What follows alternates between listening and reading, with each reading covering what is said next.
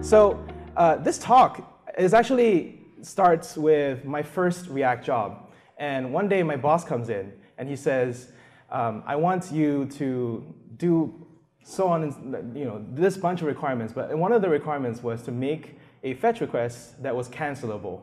As we all know, fetch requests return promises which are not cancelable. And then he goes, oh, also I want debouncing. So to not make too many requests. And also I want retries, and I want to show recent history, and also don't re-render the app if everything's the same. So all these requirements start trickling in, right? If you're a professional developer, you're pretty used to this, not all coming in at once. And then I do some research, and I find that in RxJS, there's all these functions that let you do this in one line of code. So that's debounce, that's retry, that's window, that's distinct until change. So RxJS gives you, it's like Lodash for asynchronous programming. It gives you all these functions that are just built in by default. If you were to do this in normal JavaScript, you'd have to have a lot of state and have a lot of lines of code that are potentially buggy. And then I was like, all right, RxJS sounds cool. It's a lot. And then I go research about it, and I was like, all right, what is this reactive programming, and what is it good for? And Quora, the top answer, goes, it's especially good at user interfaces. That's funny, because I'm a professional user interface developer, and I don't use RxJS or functional reactive programming.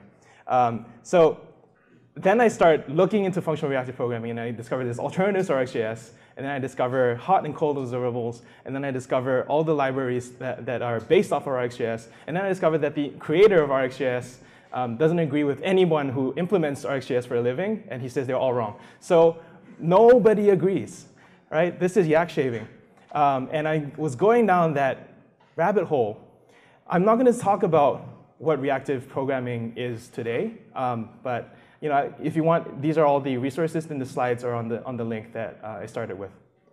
But something that was always bothering me at the back of my mind, like, aren't I doing React? Like React should be reactive. And that was the question that started off about 6 months of research. So just a little bit of background about myself. I started out in finance, right? And I worked with spreadsheets. Everyone knows spreadsheets. They've been around since the dawn of computing. This is VisiCalc, 1979 to 1983. Let's just go through history. Lotus 123, it just died in 2014. This is OG Excel, which I spent a lot of my time on.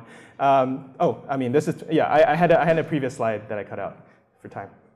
But basically, spreadsheets are the prototypical. There are more spreadsheet programmers than all of us, like these traditional reactive imperative programmers. When you type in a cell value, it updates with the entire sheet, right? So I'm typing in foo, I'm typing in bar, I'm changing foo, and it changes the answer for foo times bar over here. So that's a reactive thing. What's so great about spreadsheets? It's a minimum viable app. It's got a database, it's got a UI, it's got only business logic, it's 100% declarative, and it's always consistent. You're never going to have inconsistencies fall out. It's so simple, and in short, it's reactive. In fact, it's such a selling point that the first version of Angular, when it came out in 2010, was actually marketed, that's 1.2 for the people at the back, you can't read it, but it says it's marketed as, because it's like a spreadsheet, that's why you want to use Angular. And that was what made it so different from prior, attempts. JavaScript, on the other hand, is not reactive. So if I declare two variables and I change, and I have a summary calculation of one of them, and I change the dependent variable, the answer doesn't change.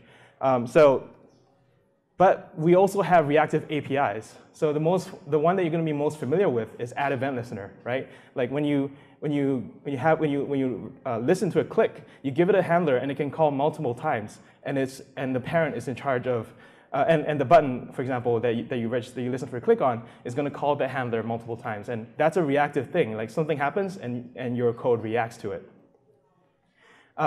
You can also, so there's a design pattern that gives you a lot more power over your reactive functions, and that's called observables. It's really simple because you can implement a basic observable in 4 lines of code right up there, and you can use it to say hello world just like this.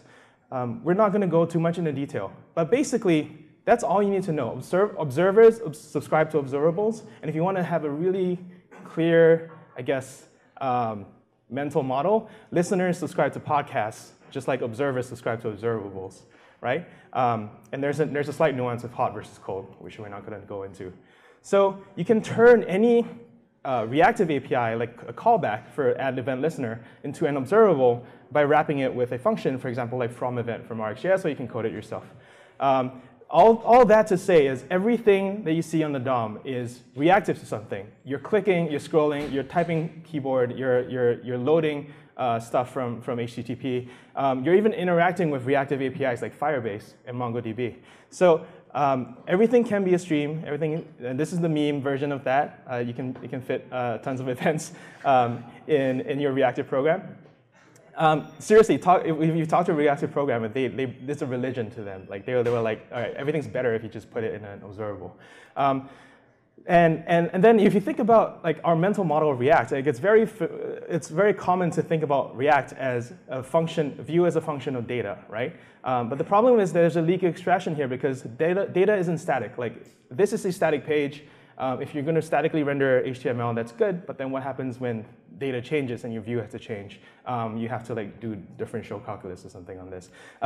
So about 2 years ago, people started referring to React as more of a view stream that's a function of data streams. Like data streaming in, and the views are a function of that data.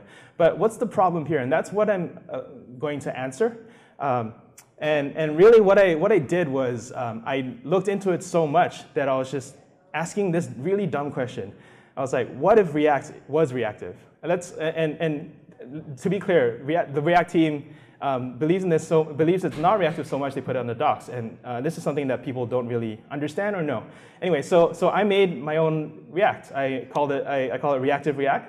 And I'm really glad that Jeff's talk was before mine because it's kind of like the lead up to it. I took all of that JSX and I put in a reactive core inside of it. So here's the core of it. You have to import a virtual DOM library and an observable library, just because it's not part of JavaScript yet. There is a TC39 proposal. Then you have to define your own mount function. So you're constructing a stream from your element, and you're mounting it, and then you're rendering all that mounting, and then you're appending the child using the regular DOM API.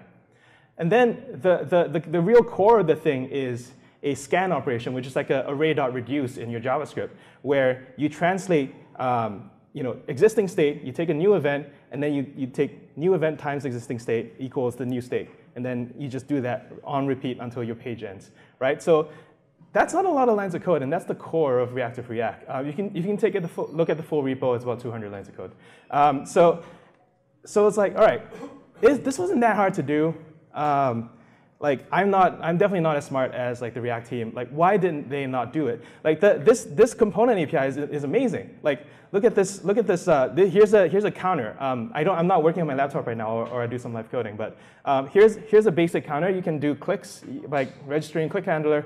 If you're familiar with Reason React, this is a very similar API. And if you're familiar with Redux, your state changes are just described by reducers all the way.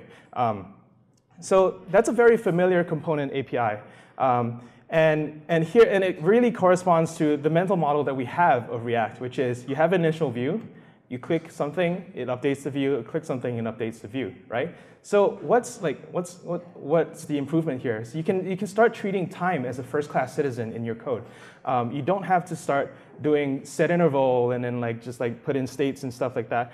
You just declare a source stream, just like any other stream, just like the click stream that we have. I now have a time stream, and I can feed that into my CSS, for example, and now I have a blink tag, which is being brought back from the 1990s. I also have this fun example called Crappy Bird, which is merging data streams and time streams together. So over here, I have a click handler, right, which increments things by 2. And then over here, I have a time handler, which decrements things by 1 every second. So that's Flappy Bird, right? Things go down every second, and then you click, and things go up. So that's Crappy Bird. Yeah, I mean, if we were doing live coding, but basically, look, 2 different streams in one view, right? You can merge them all together, and they look really nice. Again, I'm not on my laptop, so I can't show you the live code, but it exists. So what's missing? We're still in the territory of React should be reactive. Everything works. I'm a scrub. I can do this. what's going on? So here's the deal. When I was a hedge fund analyst, like I made giant spreadsheets, right? These are all live data updating and formulas like cross-referencing all over each other, right? And this is fantastic. This is easy for me as someone who like was just starting out coding. But this screen locked up. Like it was not uncommon for this screen to crash. And the whole reason was that there were too many updates going on at once. So the problems with Reactive React, my sort of straw man version of what a reactive version of React would be, is this poor interoperability. That's like a familiarity cost that we pay because the rest of JavaScript is not reactive, so like they can't do much about that. But let's just pretend everyone knows reactive programming. What then is still a problem, right? And that is the core of what we're going into. And that's this part on the right, which is the wasteful, janky rendering. And that's what we're really going into.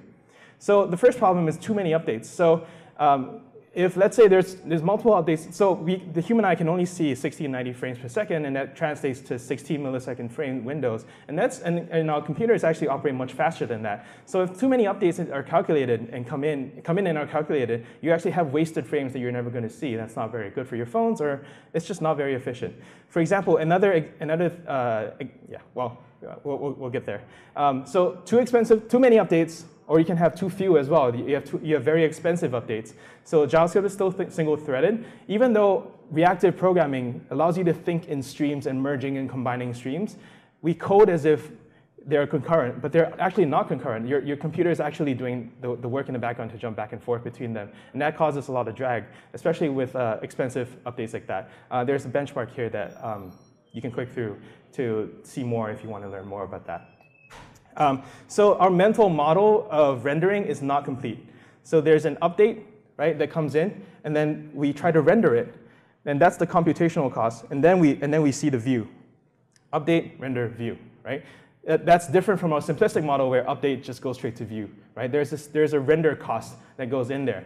So this is fine until it's too expensive. Like what if the render takes a long while? You're going to have a drop frame. And imagine this is just one frame, but you could take, I don't know, 7 seconds to render this, right? Like, then your screen locks up. That's what your mental model should be of thinking about rendering.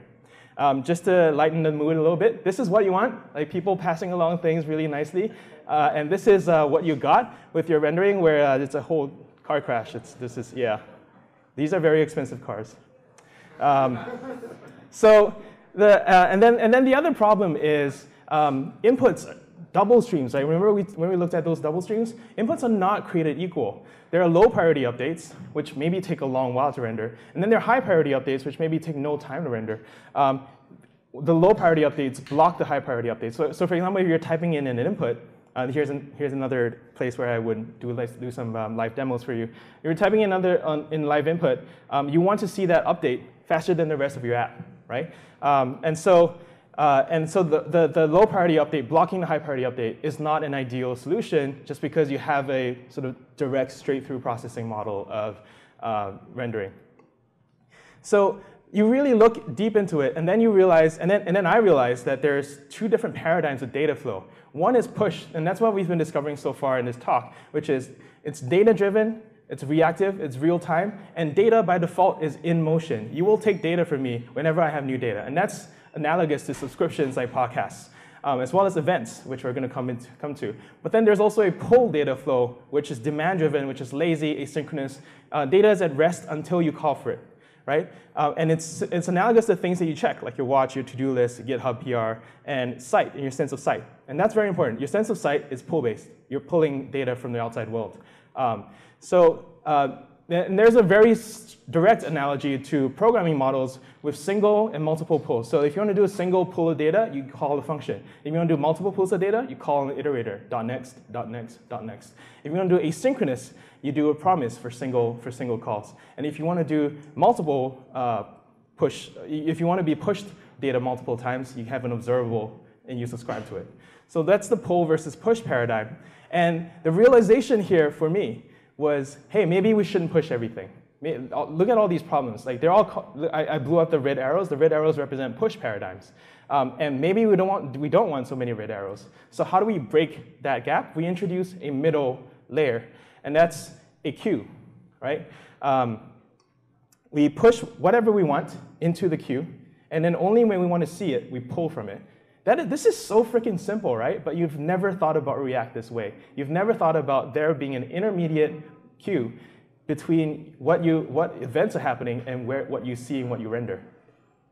This is the state of React as it is today. This is how we batch updates. This is why setState is asynchronous, and so on and so forth. There's a bunch of other nuances. So really, the mental model we should have is view as a generative function of data streams. And every time we request an idle callback, we say .next on whatever, like what you got, right? On the next on the stream. There's more info on MDN, which is amazing, by the way. Like it's all documented there, and we're just introducing it to React now. But wait, there's more. Like, why stop there? Because if you have our mental model of rendering, there are all these other problems that haven't been solved. We just solved batching, but that's just the base layer. What if we have a priority queue where our low priority inputs don't block the high priority inputs, and because it's high priority, it gets processed first because it came in, even though it came in after the low priority queue, right? So that's a priority queue algorithm which you might study for an interview, but this is applied in real life. And then what happens if we can't finish rendering halfway? So instead of cutting, so this line, right? In order to render the view, we actually have to stop doing any work here for the processor to cut over to actually committing stuff to the DOM. So in reality, what we want to do is chop up. We partially evaluate our React tree all the way down to wherever we run out of time. Stop, render what we have, and then continue again, right? So this is the sort of broken up, time-sliced model of async React that is coming down the pike for React 17. And then we go, all right, and then so that's time slicing. And the last bit that we want to talk about is side effects and React Suspense. So currently what we have is, this is React, right? This core bit of queuing, rendering, and committing to the DOM is all React. Pushing is your component API that you write. That's your app. And then you have this red bit, which is side effects. I have a missing word here. But basically, this is when you have an update. Let's say when you click a button and you pull data, right? You send two updates: one to your queue to render like a loading page, and then the other to your state management. So that state management can then call another update when it's loaded the data, and that's Redux, right? Or MobX, or whatever state management thing you have. The whole problem with why we have so many state management libraries is because we're managing this outside of our library, of our React renderer. What if we pulled it in to our I guess, rendering function? And I'm just going to go ahead and call it what it is. This is React, right? We're slowly building up to a conception of what React does for you as a middle layer between you and the browser. So you have an update. It bundles together the data dependency. It goes and gets the data dependency while it renders. And once it renders, it updates itself without any state management library. So what we've been building up to, this middle orange red bit, is called the scheduler. It's a super overlooked part of React. Everyone looks at the reconciler, everyone looks at virtual DOM, but actually it's a scheduler that enables you to have performant rendering. People call it the UI virtual machine in the past. I think that's too ambitious. I call it the React runtime system. And it's very much operating system theory, which I know nothing about. But when I started reading about it, they use all the exact same terms that we do. Because what you're essentially doing is you have a lot of events coming in, and you have limited resources, and you need to figure out how to schedule those resources. So React is not a dumb rendering layer. It bridges the reactive component API, but it stays performant as though it was a pull function. So it's mixing that push and pull paradigm, and it manages the priority of queue work in future versions of React. So more analogies, even though observables are like podcasts, right? You use podcatchers. You don't listen to things straight away when they come out. You actually have a list, a buffer of accumulating stuff.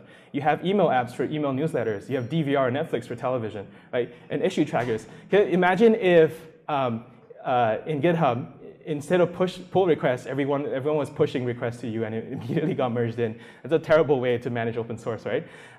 So push and pull is everywhere in your life, and that's how they're managing the rendering sequence in React. And that's about it. Hopefully that was a clear explanation of why React is not reactive. And hopefully you appreciate what they've done. They chose all this 4 years ago and are only now realizing all the benefits of the async rendering that they're doing. So I really would appreciate your feedback, and thank you for your time. OK, so the question is, Angular uses RxJS as part of their framework. Why is it not as good a fit? And is that because of React having a virtual DOM? So the thing is, this model of push-pull reactive programming is in every single library. It's something that we don't even know about because they just do it for us. And the people who write these libraries don't even talk about it. Like, I have to find this out myself writing my own shit. This is so cool, right? Like, that this stuff is going on in the background and we don't even know. So I would say that, so you can layer, so let's talk about this. So you can layer RxJS on front of your library as your interaction with all the events that are coming in. But at the core rendering layer, if you don't want your app to choke up, you're going to have a pull implementation.